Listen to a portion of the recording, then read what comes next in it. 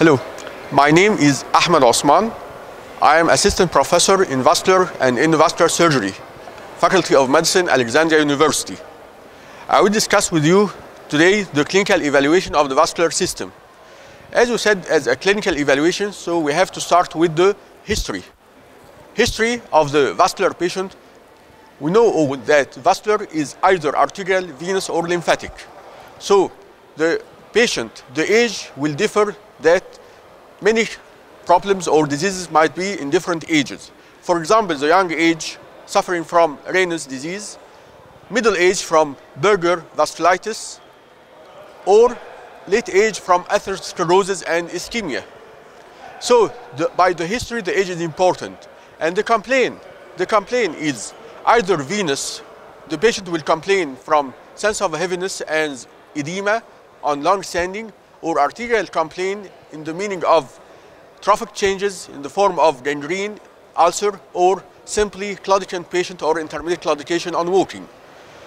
Later on, the examination, second item in the examination, we have to discuss the examination in the form of general examination. The patient, ischemic patient, we have to have a look on his general well-being. Consciousness, alertness, he is pale or not, okay? Or local examination by inspection, palpation, percussion, or auscultation. The inspection first, we have to inspect the patient at the whole, from dilated veins, trophic changes, ulcerations, gangrenous part, brittle nail, something like that, to discuss with ischemic. Or dilated veins, dark pigmentations, all this for the venous patient. Again, the palpation, we have to palpate the pulses. We have to confirm that the patient has distal pulse all over the leg. Again, the venous, we have to know where is the incompetence. By percussion, we have percussion, they are the test of varicose veins. We have no percussion in the arterial system.